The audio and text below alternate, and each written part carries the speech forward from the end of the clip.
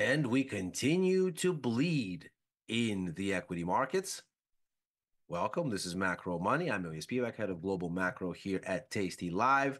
No respite today for Wall Street as the bleeding continues for yet another day. But nothing really on the immediate docket as far as economic news to throw a wrench in the works, unless sentiment itself is going to change. And so a different focus for us here today, and a trip outside of U.S. markets, because there is something that's occurring elsewhere here that is grabbing attention and has scope for volatility. And as ever, that takes us to currencies. And what we're going to focus on today is the Japanese yen, which, against the backdrop of shifting Fed policy odds, has found itself at the lowest levels in 34 years. Needless to say, given the penchant for Japanese authorities to intervene when prices go to extremes, the question has understandably emerged: how far is too far? Has the yen finally fallen to a place where authorities will do more than talk about being displeased with these levels? And we'll talk in just a second about why they're displeased. And is this now the time where, in some kind of an intervention, some kind of a violent yen rally, thanks to officials wading into markets, is that finally afoot? And so what we're going to do here is we're going to first start with how the yen got here, how Japanese officials are looking at it, and the lens through which they approach the situation, and why the trigger for them to act may well be here within the next day, as critical economic data essentially spurs the situation. So let's begin here with a look at the yen. This is 6J futures, and we can see here that really since the beginning of the year, the yen has been falling like a rock. But that's not to discount the preceding sharp rally that occurs from late October, early November. And the logic behind that rally and the reason that we're here now all fit into a clean continuum. The Federal Reserve begins to signal actively in late October and makes official at the FOMC announcement on November the 1st that they believe they are done raising interest rates, that the next step is for them to cut. Now, needless to say, this leaves the markets to speculate how many times they're going to cut, how much easing is on the menu, and rabid speculation ensues. This is followed shortly and very typically by an extension of whatever is going on with the reimagining of the outlook in U.S. rates as markets start to bake out cuts to rates everywhere, because the U.S. dollar is such a ubiquitous unit of global commercial exchange that when you alter the course of borrowing costs of dollars, what you're doing is you're altering the course of borrowing in the currency that is the lifeblood, not just of the U.S. economy, but the global economy. So you're altering the course of borrowing everywhere, save for perhaps very insignificant exceptions like North Korea. And what you very quickly start to see is not only do rate cut expectations build out for the Fed, they build out everywhere. They build out for all the major central banks that joined the Fed in its aggressive rate hike cycle to tame inflation. Call it the kind of G10, G7 usual suspects, the ECB, the Bank of England, the Reserve Bank of Australia, the Reserve Bank of New Zealand, the Bank of Canada, on and on. The difference is Japan. The standout is Japan, which has had, at this point, negative interest rates and very dovish monetary policy, never went on a meaningful hiking cycle as the others did in 2021, 2022, has had that very dovish monetary policy forever and ever for their own domestic local reasons. And so you end up in the beginning of November in a situation where everybody's cutting except Japan. And so there is scope for the yen, with its low rates, to see other central banks cutting and shrinking their yield advantage against the yen. So not surprisingly, the yen soars. And that's the narrative that you come into 2024 with. The yen is sharply higher as you start to get rate cuts built out in the US and by extension elsewhere, because you are in a situation where everybody's cutting except Japan. So everybody's rates are going to become less attractive relative to what's going on in Japan, though in Japan they're very low. Everybody else is going to be less higher. And then the plot changes, and it changes in a hurry. Now, you can see here, this is the longer term relationship between the yen and global yields, and the inverse relationship here could not be more unmistakable. So when you put this in context, here is that reversal in the yen, and here is what happens with global yields. Again, this is an average of yields in the US, the Eurozone, the UK, and Australia. All central banks that, after a major hiking cycle here, were all expected to start cutting. Hence the pullback and the rise in the yen. And here's the turn of the calendar year. What happens there? Well, US economic data starts to outperform relative to expectations. And the markets start to ask themselves, okay, how many rate cuts is this Fed actually likely to do? Well, when you look at a chart that we've been watching for quite a while here, you can see that at the start of the year, this is that yen rally from late October, early November into the start of the year, the market goes out to price as many as 6 cuts, 150 basis points in cuts at 25 basis points apiece. And then as the data starts to get better here and the market goes, I don't know about all that. That seems like a lot of cuts for an economy that's accelerating. You start to see the cuts diminish. And while it takes a while for stocks to really get the memo, because as we've argued here countless times, for stocks, it's the promise of future money that is a risk-on catalyst.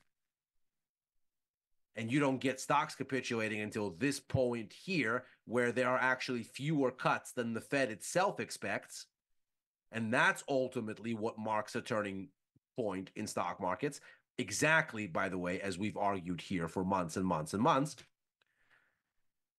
The situation in currencies is much more straightforward. Here's the dollar. When you get more cuts, the dollar comes down. When you get fewer cuts, the dollar comes back up. And of course, for the yen, it is much the same. As you get more rate cuts, the yen rallies. As those rate cuts start to go away, here's the turning point at the calendar year move from last year into 2024. The yen tops, and off we go. Now, Japanese authorities don't love this. And there is some element to this that is in fact helpful. Japan is still very much an export-oriented economy. So a cheaper currency does, to some extent, help because it makes Japanese exports cheaper, relatively speaking, in other currency terms on global markets, and helps to boost that demand. But that's not really the biggest deal for Japanese companies today as it has been in the past, because much of Japanese manufacturing at this point isn't done in Japan. The aging of Japan's population has been a story that's been at work in Japan for longer than much of the rest of the developed world, where now that's a much bigger concern. We, of course, know that China has now said that their population is shrinking. This is very much an issue in Western Europe. This is very much an issue in Korea, in all kinds of places. But Japan, now the oldest country in the world by median age, it's been wrestling with this for decades. And the solution they came up with was, we need to be building our stuff where the markets are. So the biggest buyer, let's say, of Japanese cars tends to be North America. The plants are in North America. And so export in this sense isn't really the biggest motivating factor. Rather, it's cost of living. And what the weak yen does for an island economy that imports 60%, give or take, of its food, that imports an overwhelming percentage of its energy, that imports a whole lot of everything that it consumes. That's a big, big headwind. So Japanese authorities don't love that the yen is weakening to this extent, and they've made no secret of it. There has been a steady stream of comments from officials saying, we think these moves are speculative. We think that the market should reflect fundamentals. These moves seem outsized. They seem like they don't make sense from our perspective. And all of this is kind of signaling to say, we have not been afraid to step into markets before, so you shouldn't think that we're going to be afraid to step into markets here. We don't like this, and we might act. Now, that has not really spooked speculators as yet. And that's a key consideration for Japanese authorities, because they don't generally like to fight markets. They've learned that lesson over the years. There's been a lot of instances of intervention in the past where Japanese authorities weighed in. There's a big splash move in the yen, either up or down, depending on where they want to push it. And it very quickly recedes because the trend in markets is what it is. And ultimately, not even central banks can stop the moving of what is the most liquid market in the world, the currency market. And so what you have here then is a change in strategy that occurs right around 2010, perhaps, somewhere just after the global financial crisis, where the Bank of Japan realizes they don't need to be in a hurry. They can let the market exhaust itself and begin to turn in a direction that they find is where they want to push investors. And once the market itself starts to turn, to really pile in and help the markets get into that direction with the least bit of resistance and the most fireworks. Well, if they don't like this yen weakness, then the trigger for something like this might well come by way of Japanese CPI data due to come across the wires this week. Now, we can see just how important the influence of the yen on inflation here is, because we can see the outsized component here continues to be food. And as we should just mentioned, over 60% of the food Japan consumes is imported. So when the yen collapses, that's obviously a very major issue for baseline cost of living. All that imported food becomes more expensive in yen terms. And we can see that's very much the critical aspect of inflation. We can see that when energy prices were spiking with Russia's invasion of Ukraine in early 2022, that was a big consideration. That, of course, has had a long period of factoring out for all major economies as the spike abated and prices fell. And we've had to see the deflationary influence from energy readjust this calculus. This has happened in the US, in Europe, and of course, also in Japan. But as we can see, that's faded as of the latest numbers because the adjustment has all but run its course and energy has bounced a bit in recent months. So this is now a clear and present concern. Japan might see inflation get off the rails if the yen is falling in an uncontrolled fashion. And what then happens is both energy and food start to get progressively more expensive in yen terms. Now, there is, of course, a tailwind. We've been looking at here. We have a situation, at least on the food front, that seems to be working in favor of those economies where inflation was significantly amplified by food. This is the Eurozone, this is the UK, and of course, Japan. And we can see in the green line there, that's the UN's food price index. And then there's CPI numbers here for the Eurozone, the UK, and Japan, and they're lagged 7 months. So we can see here that it takes about 7 months for moves in that food index to show up in those countries' CPI numbers, and that there is a tail here left suggests there's still quite a bit more of weaker global food costs to make its way into CPI and to push it lower. But note here, while this continues to be helpful in the Eurozone and in the UK, in Japan, it's diverged recently. And that's arguably that massive yen sell-off. That's arguably how you get this kind of a thing starting to work in the wrong direction. The losses in the pound and the losses in the euro have not been nearly so dramatic as to jettison this dynamic, but in Japan, it's becoming a little bit of a concern.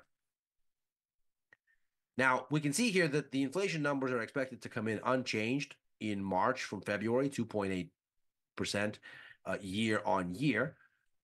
So not immediately action-packed on the surface, but if we look at the way that Japanese economic data has performed relative to expectations, then we can see it's popped above the zero line for this Citigroup Economic Surprise Index and has held there since the beginning of the year. So what we find is that Japanese economic data has tended to outperform relative to forecasts. That basically just says that economists' models are understating the vigor of Japan's economy. That probably also means that they're understating the degree to which that economy is producing inflationary pressure. That might well set the stage for the Bank of Japan to be faced with a higher reading here than 2.8%. This might surprise on the upside. And if it does, the key question will be why. If it's surprising to the upside for these kinds of global reasons, like, say, food, that might not be the world's biggest concern because we do have a tail of further food price declines, as we just saw here. And we've, of course, also seen that appear in lower than expected readings in some pockets, but then not others. So there's some level of noise here month to month. For example, UK CPI just overnight came down, but less than expected. Eurozone CPI came down more than expected. And food has been a critical amplifier, as we can see on both of those economies' inflation readings. So if we look at what might happen here with Japan, if it's food, then it could go one way or another for Japanese policymakers. They wouldn't necessarily be catalyzed into action. But if the number is higher, one thing that might occur is a speculative interest in markets to say, oh, well, this might mean the Bank of Japan needs to hike again. So far, they've hiked just the one time this year to bring rates out of negative territory, and expectations are relatively stayed for how much more they're willing to do. But if, in fact, we get a hotter number, the markets might well say this is something that could get them to hike again and sooner than previously expected. And what that might mean is the yen starts to come up off these lows, which would be precisely the environment in which the Bank of Japan would be looking and saying, perhaps momentum has shifted. We don't need to fight the markets now in intervening, so let's intervene. And the response might well be a violent yen rally in the making. Now, that's not to say it has to happen immediately. But if this CPI data does surprise on the upside, then being on the lookout for a sharp yen rise certainly seems like a reasonable thing to do. And that is macro money for today.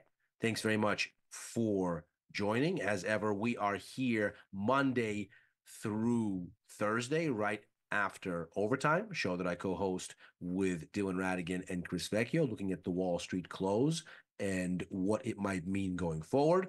I'm back on with Chris for Futures Power Hour on Fridays. I'm on with Victor Jones for The Price of Truth on Wednesdays. That's tonight, just a half hour after we wrap up here, so definitely join for that. I'm back on with Victor for First Call with Tom on Sundays, writing for the News and Insights portion of tastylive.com and opining on the platform formerly known as Twitter at Ilya Spivak. Happy trading. See you tomorrow.